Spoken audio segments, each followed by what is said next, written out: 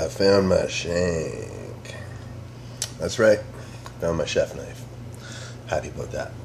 It's lying on top of a cigar box guitar, if you can imagine how fucking me is that. Anyhow, thank you for joining me in the Sound Kitchen Studios kitchen today. I'm gonna make a food bank video today. I've been saving just like I was saving up the recipe yesterday. I've saved up this one today too, because this one's pretty special. Because it's very rare that you get stuff like this, to my experience, from the food bank. So what I got was I wrapped them up, but I got a bunch of these. I used half of them. I got a bunch of these little pastry shells to make like tarts with, or, butter tarts and stuff like that. These little guys, you par bake them and you fill them up with stuff. I used to have to, my last job, I used to have to make these all the time from scratch.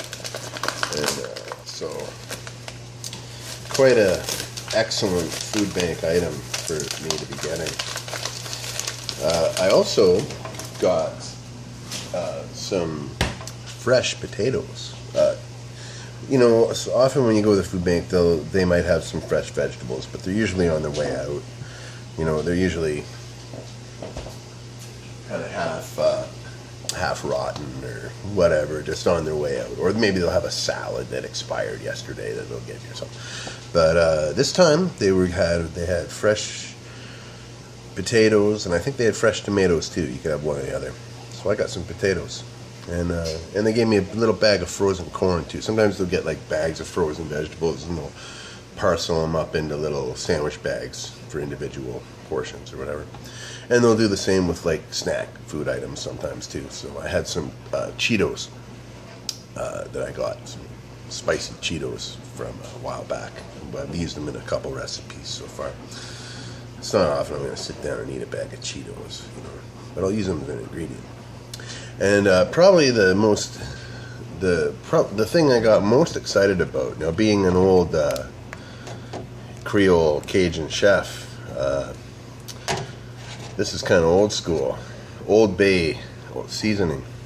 This is a really cool spice mix that I've only actually found at one place in town, and I really like it. I would always buy it when I had opportunity, and they were giving it away. The reason I found out just as I opened it, the reason they were giving it away is because it's all caked solid and gotten moist on the inside, but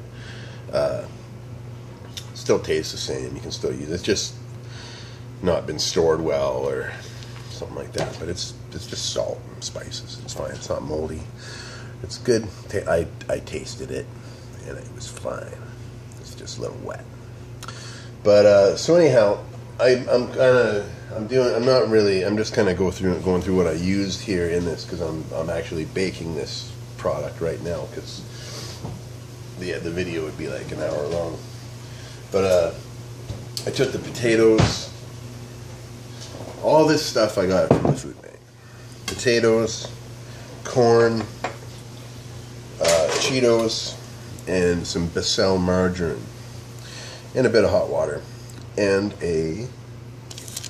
from my extensive collection, ramen seasoning pack. This one happened to be chicken and vegetable, because I always have a plethora of chicken and vegetable ramen seasoning packages.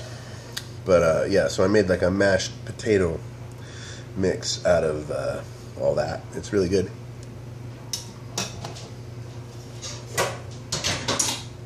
I was explaining the Cheetos to my my roommate, because she said, that sounds good, but I don't know about those Cheetos. And I said, well, think of it this way. This is the logic behind my style of cooking here. Is Cheetos have, if I was going to make these from scratch, the same kind of thing. I'd add some sort of cheese, some sort of salt and spice, and some probably a stabilizing agent such as a flour of some sort, most likely a corn flour, just because that's how I do it. So Cheetos have all those things already in them. So if you smash them up and crush them up like we do everything here, I'll show you. My leftover Cheetos in this old tortilla bag. I crushed them all to oblivion with this dust. But we use them. We use them sometimes too. But anyhow, so I mashed up the potatoes. I boiled them in some hot water. Mashed them up with some ramen seasoning powder, some corn, and some Cheetos. And filled up tart shells with them. And then kind of put a bit of Old Bay seasoning on the top. And right now, I'm just baking them. And we're just going to bake them until they get hot. This is coming along pretty good. But yeah, I thought that was a pretty spectacular bunch of stuff to get from the food bank.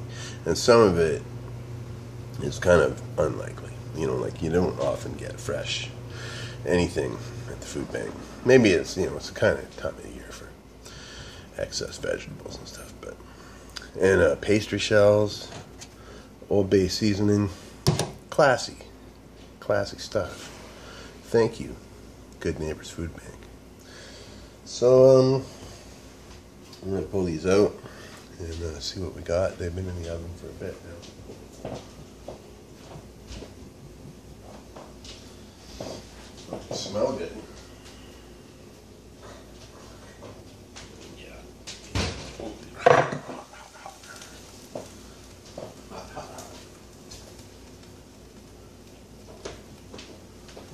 Right.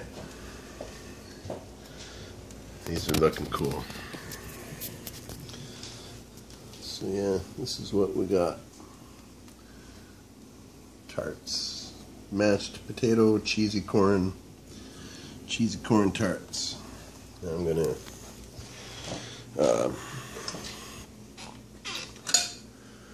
put one on a dish here. They're gonna be blazing hot, but I like to show you guys that I'm actually gonna eat this stuff. I don't really have a choice. Even if I don't like it, I still have to eat it because it's what I got. So hold on here.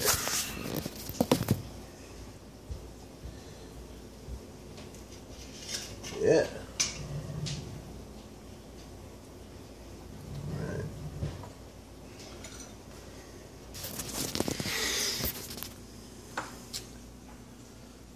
Here we go. Little mashed potato tart. Try a bite. See how it is. Oh, it's hot. Everything's hot. Oh, blazing hot here. See all that brown stuff on the top there is the Old Bay seasoning.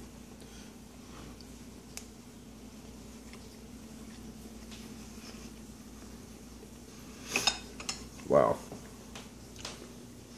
You know, I could make these last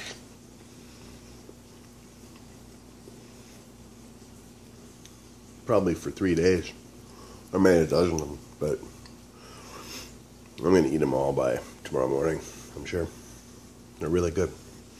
So yeah, sometimes you don't just get canned sardines and tuna and ramen noodles from the food bank. Sometimes you get interesting, cool stuff. So this didn't cost me a single penny to make. And I would feed this to my children, and they'd love it. And yeah, and I still have enough leftovers to do this all again. I have another dozen pastry shells and more than enough potato mix. So yeah. Anyway, thank you for joining me on the meth end of town. We're glad that we got the lucky shank back. You know what I mean? This does me well. It's a great slide for my guitar as well. Chef knife, pocket protector, whole fucking deal. Alright, but I hope you all have a great day, and you know, yeah, have a good day. Be well.